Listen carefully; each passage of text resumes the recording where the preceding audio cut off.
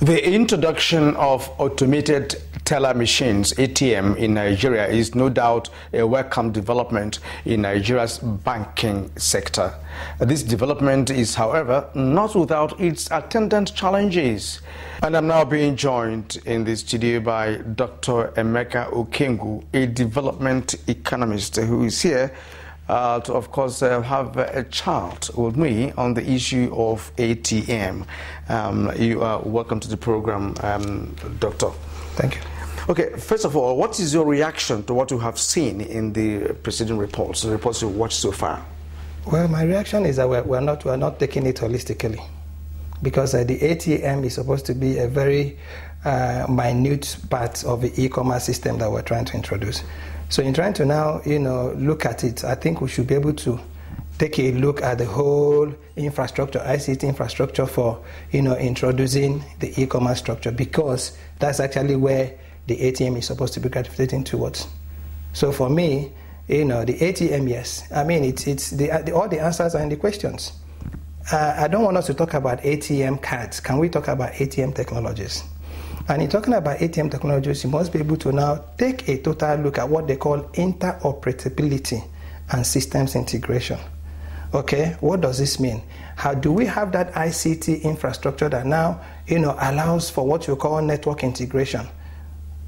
Now, first and foremost, where are these machines coming from? Do we have the human capacity and human capital, to be able to now do what it is that needs to be done?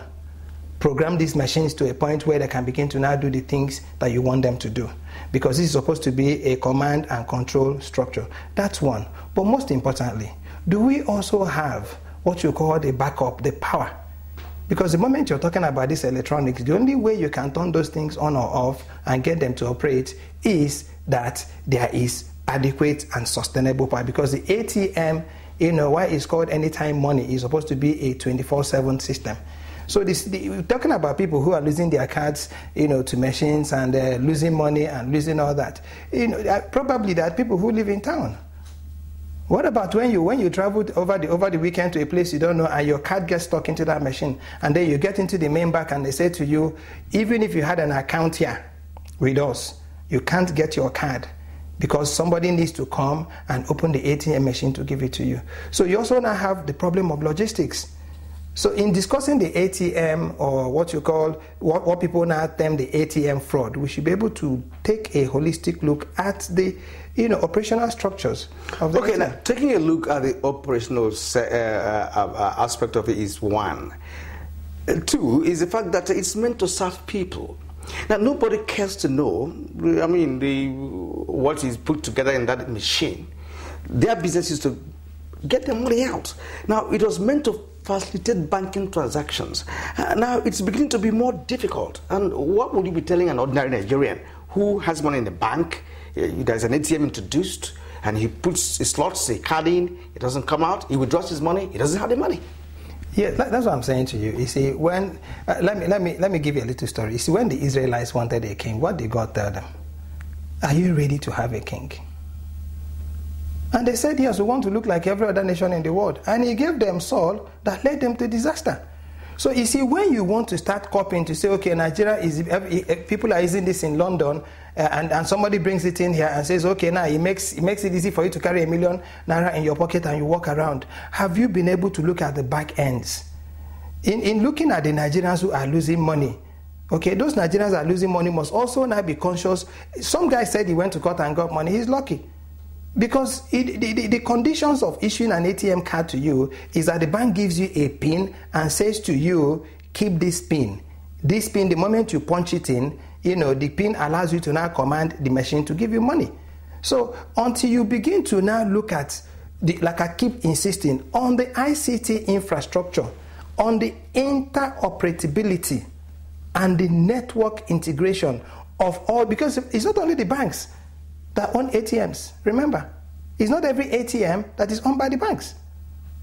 Supermarkets own ATMs, private ICT companies own NTNs. So what you're saying is that what's the legal framework that has put this thing into perspective? Okay, yes, like you said, people want, return for service. But when these services are not, being met, what is also the legal framework that now makes them now demand, for their rights that have been wronged. How many people go to court and get these monies out? Are you saying we're not ripe for ATM services? I am saying that we have not been able to develop the adequate and proper infrastructure, what you call back-end infrastructure, to do e-commerce. If you limit it at ATM, the worst one that is coming is the e-commerce. The ATM is by choice. The moment you now need to start trading using your card, that is when you're going to see the one that is disaster. The ATM right now, you have a choice to use it or not to use it. But the moment, do you have the markets? Do you have the products? Do you have the systems? Do you have the infrastructure? Do you have the legal framework? The answer is a loud no. Can we get it? That should be the challenge. Now the ATM is in place and Nigerians are using it. But let me take you to this question. We have heard of card jamming, yes, card stealing, yes, and graph surfing, all methods by which people get defrauded. Yes. But it's really strange when your account is debited, when your card is in your possession, and so because bank operators are perpetrating this act. Again, people believe that. It necessarily do not have to be the bank operators. Truly, there are systems, there are machines that can actually solve your account. What these machines do is that they copy, whatever information you have onto that card, and then they're able to use it to now go and clone another card. Usually, it's not even very, very rampant with ATM cards. It's more rampant with cards that you can be able to now operate, use it in making procurements and all that. But having said that, I'm also not exonerating the banks. I'm saying that what we should do is to be able to now form what you can call security layers. And these security layers can only be driven by our indigenizing, our own technologies on whatever it is we get. First and foremost, these machines, where do they come from? Has anybody ever bothered to find out? Are we buying from a source or are we buying from multiple suppliers? That's one. Who are the system integrators? What networks are we using? Let's even look at our telecoms, because they are very critical when you hear about network failure. Because what happens most of the time is that when you go into that, put your card into that system, and everything is not right, there's no power, there's no network, one thing goes wrong, what the machine does is that the machine shuts down. That's how your card is grabbed. Do you understand what I'm saying? Now, is there anything you can put onto that machine that begins to beep to show something is wrong with this machine? Don't use. Because some people now blindly, it's only when even if you're walking into a bank, 80% of the times you only get to know that those machines are not working when the bank guards tell you, "Oga, that one is not working."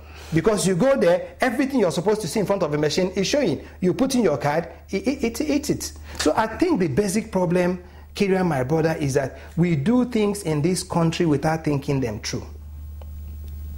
The moment you are able to think things through and then be able to now stop blaming the banks alone, let us also blame the Ministry of Power.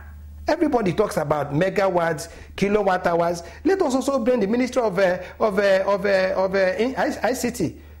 the telecoms people. Let's be able to now blame all the people we should be able to blame to say, please come and tell us how you've been able to now position policies or programs, that now make these things difficult not to operate well. I now get to a point when you talked about, holistic, look at this problem. Yes. It's not just slotting and making money. No. There are other things too. Yes. Okay, let me take you here. A chip was later introduced, to the ATM cards, yes, as a way of securing them. Yes. But this scam has gone unabated. The chip was supposed to have some sort of control in terms of the transaction, in the machine. Yes. So what's your take on that? Kian, the President of America says to you that the cyber war that they're getting is coming from military formations in China. There's what they call virus. So what are we talking about? Where are you? The people who gave you these things are 10 miles ahead of you. Do we even have the proper and adequate human capital to be able to even understand the operations of these machines? And know when virus, Do you understand what I'm saying? Do we have it? I mean, if you go to a bank now, they say the ICT person is come. What does he know about ICT? Probably has some Microsoft certification or something. You go to the Ministry of ICT, or whatever it is they're called. What kind of human capital do we have there? What kind of programs do they generate? What kind of softwares are they developing? The softwares we're using to run these ATMs, who gives them to us? It is like a man who's giving you poison and is giving you the antidote. The same person who gave you that software can also now simply get something that can able to spoil it or break into it. So when you're talking about, these systems, I think that blaming the people who have bought it to be able to make the operations easier might not be very fair. I'm not trying to say you should exonerate them, but I'm saying that those who should be able to now make certain that these machines that are being brought into this country meet what you call our minimum standards, if you have any. And what are these minimum standards? First and foremost, they must be integrated to a common pool so that when things like this begin to happen, there is a place you can go and start looking at this data and start analyzing them or how they went wrong. Do we have that database? Do we have any system that can be able to capture that data? That's one. Are we able to now interoperate? That's what they call interoperability. How are these networks connected? There was a fight between the telecom companies before they could even allow people access to now start making, calls. And that's why you kept having dropped calls. What's the difference? Same thing. Are they not the same ones that are also giving these banks, internet access? All right. You already raised a number of issues here. So are you saying that we're not ripe to make use of ATM? Or are you saying that we didn't do our homework well before we got into it? I am saying that we should think the e-commerce system through. Because like I said to you, ATM is a very inconsequential aspect of it, because the bigger one is that the central bank is saying that we are going cashless. Cashless is not ATM. That's the truth. Cashless is not. Cashless goes beyond the ATM. So when the big boys are saying to you, very soon we're going to try it in Lagos, or we're going to try it in Ogun and Umuahia and all that, that's where the issues are coming from. It is the e-commerce that, are we ready? Do we understand it? Do we have what it takes? Have we been able to get what you call the mind map to be able to engage into what it is we are running? Yeah, I really want to thank you, because you have really taken this to another level. I want to appreciate your time and your contribution to this program. And that also reminds us here that we were talking about communication and all of that, that we do have a communication satellite in this country, which of course I'm not sure is 100% being put into use, because that would have also assisted in some of these networking and stuff like that. I wish you had time, Kiri. But at this point, Dr. Emeka Okengwu, thank you very much for being here. We'll be glad to have you some other time on this platform. Thank you indeed.